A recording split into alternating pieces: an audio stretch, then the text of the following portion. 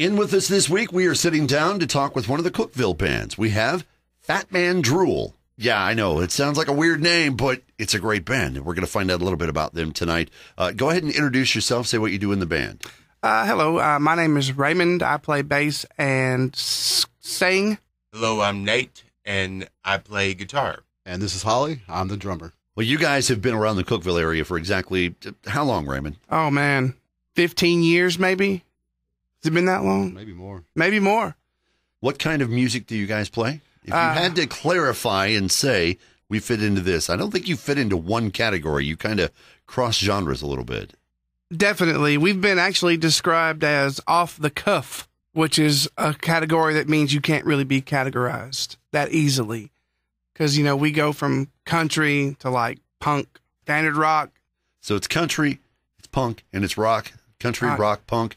Crunk. Yeah. Oh my gosh, you're Crunk. I've always wondered what Crunk was, and now I know. It's not just a Disney character, it's your music style. So, well, we're going to actually listen to some of their music a little bit later on, some of the stuff that you're working on now. We're going to kind of listen to that a little bit. We'll get to know a little bit about the band, talk about what they've got going on, where you can see them, as we get to know Fat Man Drool tonight on the 9 o'clock news local edition on Rock 93.7.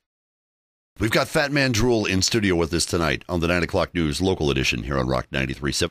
Your more recent stuff leaning towards country. You've got some country flavor in there, but really you're kind of still rocking hard, right? Yeah. I mean, I love country music. I love all kinds of music. I always say that there's good music in every genre. If you dig enough, you know, you'll find something good. What were your influences starting out? Rush. Plain and simple. Well, Rush was... Geddy Lee's playing is actually what made me want to play bass because I started on guitar. When I heard him play, I was like, I want to play bass now. So it wasn't Kip Winger? No. He doesn't get nearly enough love. Yeah, I was into Frank Zappa quite a bit. Well, how about if we go ahead and introduce ourselves again around the room and start out, say what you do. My name is Raymond, and I play bass and I sing. I'm Nathan, I play guitar, a little bit of singing. And this is Holly. I play drums. All right, Holly, as the drummer, what were your influences? Definitely Rush. I'm a little bit older than these guys, so I've got some like old school metal like Iron Maiden in there, but there's country, Conway Twitty, stuff like that. Iron Maiden's not that old. They just put out a new album. That's true. In fact, they just announced a big tour of the U.S., so they're still kind of current. Resurgence, we'll say for them. So it's kind of irrelevant. What about you on your guitar influences? Well, Jimi Hendrix, Faith No More, 10cc, Neil Young, all kinds of wonderful stuff like that, you know. That is a pretty wide spectrum. So that sounds like a wide... Nathan is a B-side guy, man. He's like... He's the guy that goes for the deep cuts that nobody recognizes. I buy albums for the songs that nobody listens to. Yeah. Albums? Who buys those? You buy singles now. Just me. I'm the only person in Cookeville that does that. It's singles and EPs these days. That's what everybody's promoting. So... with the wide variety that you have as far as your influences, how did you guys come together to make a band? It was actually me and another guy were childhood friends, and we just, did songs together, and then eventually we were like, we need a drummer. Then that guy split, and we got Nathan. Nathan joined about 2 years ago? 2 or 3 years ago. 33% more Nathan. Yep. That was our little joke back in the day. 33% more Nathan now. So you transitioned from drums to guitar then?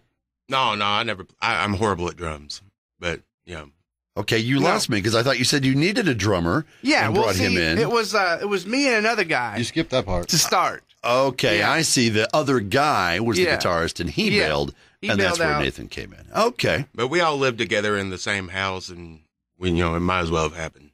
Just a natural occurrence. There was one point where there was like 3 separate bands, and we all lived in the same house. We had like a little studio in there, and we all jammed together and stuff like that. The White House, that's what it was called. The White House. Yeah. There was no White Album to go with that White House. Just everybody practiced that's a great album. That's another album reference. Forgot to mention the Beatles. Love the Beatles. Yeah. You guys together as a band have been together, I think we established 15 years or so. Yeah. Playing music, making music. In that time, you've managed to come up with a few songs. Oh, yeah. And some of the newer stuff that you're working on. I think you sent me a track called Dark Country. Country Dark. Country Dark. Mm-hmm. Where does Country Dark come from? Actually, it just came from me being alone and drinking. Adult beverages influence this. Yeah. I've heard that about Sodas. more than one song on this show. So, And it just came from that. And, I've tried to become more honest with my lyric. well, let's give it a listen. It's Country Dark. It's Fat Man Drool on the 9 o'clock news local edition on Rock 93.7. Well, earlier we kind of got a feel for their influences, what started them out. They've been making music for about 15 years, and we're getting to know more about the band Fat Man Drool tonight on the 9 o'clock news local edition here on Rock 93.7. How many songs have you recorded so far? How many songs have you written over your time? I don't even know how many songs I've written. There's Last so time I many. counted, it was like 40-something. Yeah, we do at least 40 originals, at least. But, I mean, there's so many songs that I've written. I just got a big, 1 terabyte hard drive, and I just record ideas, and there's so many I don't even know. Are they full songs? Yeah. Are they clips of songs? Well, Are there's, they... sometimes I feel like that, if you write a song and you don't use it, it'll kind of keep coming back. You won't even realize it. You'll start using the same patterns and stuff, and you'll say, oh, wait, that sounds like another song that I wrote. And sometimes you can take a song that you wrote or a piece of a song you wrote a long time ago, and it'll fit with a new part of a song, and you can make songs that way, too. So some are pieces, some are full songs, but there's definitely a lot of material. When you guys hit the stage to perform, which you get out and do shows occasionally, Yeah. how many of your originals do you work into your set versus your covers? Mostly original. Mostly, yeah. Yeah, mostly. So if I go to a Fat Man Drool show, I'm going to be hearing Fat Man Drool. That's Yeah. what you For guys are sure. going to be focusing on playing. Yeah. A lot of bands, they work the songs in. They kind of, mix it up, which Right is on. understandable because you want people to get to know your material. Yeah. But 15 years in, at this point, when you put on a show, it's your fans that are showing up to see it. Yeah, definitely. We yeah. do a Blondie cover. We do Any covers. of the covers we do are something that we love. It's not like we do a cover to satisfy a crowd. It's something that we personally like, and they're usually a little weird for us to play. Like covering Blondie, that's What's besides Blondie, what's the most outlandish cover? Most outlandish Reading cover. Rainbow. Reading Rainbow. Reading Rainbow. Wizard of Oz. Only Had a Brain. I Only Had a Brain from the Electric Wizard of Six. Oz. Electric Six. I heard you do the theme song for King of the Hill Yeah. with a special yeah. guest. Who was your special guest? That was actually Brian Bless, the dude who wrote it. Yeah, we King of the Hill. we did a show and he caught our set and was like, "You guys are awesome." And he's like, "Hey, let's He jam or doesn't just something." write songs for King of the Hill, though. He also No. is in a band He was called the Refreshments. The Refreshments. Refreshments. They And had he a- set in with you. yeah. I'm not making this up. This is actually on Facebook. You guys can go check out the video for this. It's kind of cool. The cops busted. The cops busted your show. That has got to be the most epic story of something that went crazy at a show. It was in a barn. We had the King of the Hill songwriter in a barn in Cookeville, Tennessee, playing his hit songs. The That's cops what's- show up and Shut it the down. owner's saying, "Well, that's the guy who actually played the song." And they're like, "We don't care. You turned it off." It wasn't actually the music that was too loud. It was everybody hollering. It was so loud that was Party got a little bit too wild. Yeah. Otherwise, the music could have played on. That's a recurring theme with us. People. How having a cool little was it, bit though, too that much you had fun. brought in somebody from out to hang out in that was Cookeville awesome. here? and- I thought it was awesome. He's a really, really cool guy, man. On the guitar, he goes like do do do do do do do like that, dude. Like as soon as the cop showed up, as soon as he realized it, it was funny. Yeah, he's. So you he's can great. relive that moment. It's on their Facebook page, and we'll find out a little bit more about where you can find them online, some of the other adventures that they've had as we continue to get to know more about Fat Man Drool tonight on the 9 o'clock news local edition here on Rock 93.7. The band's so good, the cops have to shut down their shows because people are too entertained. Well, I don't know that that's quite the moniker that they go with, but we have Fat Man Drool in studio with us tonight on the 9 o'clock news local edition here on Rock 93.7. Go around, introduce yourself, say what you do in the band. My name is Raymond, and I play bass guitar and I sing. My name's Nathan, and I play guitar. And this is Holly. I play drums. And the extra member that we talked about earlier was a guest member. Oh, Brian Blush. Yeah, he sat in with us a little bit. It's kind of cool. He's actually from the Refreshments and Yeah. lives not far from here. Where'd you say it was? Oak Ridge? Dandridge. Dandridge, Yeah. Tennessee. Lives not far from here. So Yeah. happened to catch one of your shows popped up. Is he going to do some work with you at some point? Well, he said he would be down for doing some leads for us, so we're gonna call him out. Maybe he'll hear the radio. Like, Brian Blush, you're supposed to do some leads for us, man. What's up with that? So now we've got it on tape. It's been confirmed. You have a second source. So that'll be interesting. Well, you are working on some new material. You've got some things that you're putting together. How many songs are you working to put on? I think you're making a full album. Or Yes, you... sir. Full length. 16 or 17 songs, I think. And we're thinking about, adding a few more here and there. So Double album. yeah. At this point, you're going for a double release.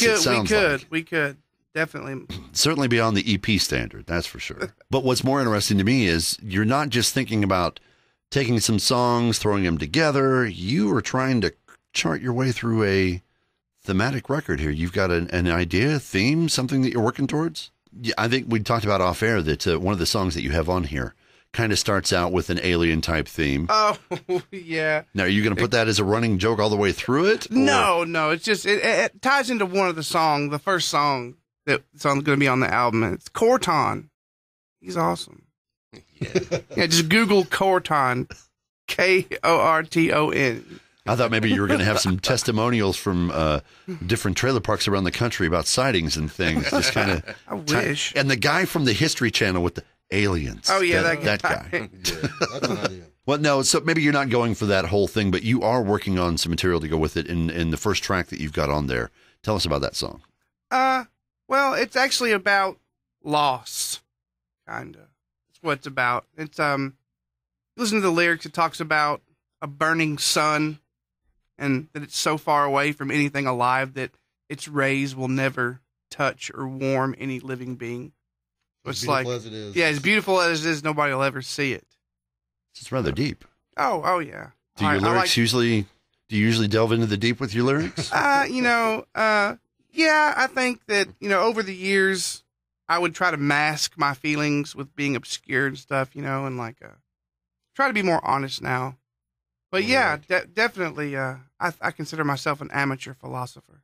So write what you know kind of thing is where your music's headed. And what about that's the idea of where the lyrics come from. What about the rest of it as far as writing it, music, content? Well, it's cool to have these guys too, because when I write a song, usually they come up with something that's close to what I have in mind anyway, without even saying, hey man, I think it should go like this. Like, these guys just kind of almost do it automatically. So the band basically reflects each other's personality at this point, you think? Yeah. I agree. Yeah, we click well together. All right. Well, tell you what, let's listen to the new material from you. This is Yellow Star. It's Fat Man Drool on the 9 o'clock news local edition on Rock 93.7. They cross the spectrum, a little bit country, a little bit rock, a little bit punk. We call them crunk. Okay, no, maybe I just call them that. It's Fat Man Drool in with us tonight on the 9 o'clock news local edition here on Rock 93.7. We've been hanging out for the last couple of hours, getting to know their music a little bit, hearing some of that, and talking with them. Been in the area for about 15 years. You guys looking to put some more music out. You've got a little newer sounding. Things that the lyrics, I think, is what's coming across is that's probably the part that's changed a little bit for you. As far as just getting out and playing the music, you've been doing it long enough that it's just old hat at this point? Yeah. You guys have also got an online presence, of course. I want to send people to where they can find you and get to know more about you as well and hear your stuff. Facebook, great place to start. Look for Fat Man Drool on there. And you spell that 2 O's. Important that we get the spelling right. You don't want to end up one word. You don't want to end up someplace. It's Fat Man Drool, Drool. Yep, all one word. The interwebs is a very scary place some days if you misspell. So you can check out the video we talked about earlier with them hanging out and playing in the barn. Cops showing up. It's all there. It's documented. Yeah, there's videos from us playing from years back. So there's all kinds of stuff on there. There's playing live. A lot of the first album on. Looking forward to the full album coming and more releases and checking you guys out around the area. When you do your shows, how often do you get out to play? We try not to oversaturate. It's a small town. So if you play too much, people will get tired they won't show up. If you don't play enough, they'll kind of forget about you. So try to maybe play once every month and a half, 2 months maybe. And the advance notice, of course, comes up on their Facebook page, so you can find out where they're going to be playing at next. Thanks for coming in and talking with me, guys. Appreciate spending some time with you. Awesome. It's awesome. Thanks for having us. Little conversation with Fat Man Drool tonight on the 9 o'clock news local edition here on Rock 93.7.